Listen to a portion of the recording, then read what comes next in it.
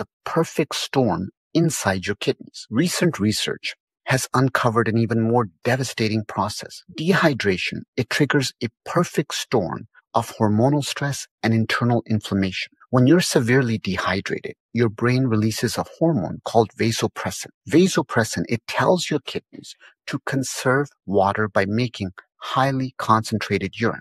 But sustained high levels of this hormone, they contribute to inflammation and scarring over time.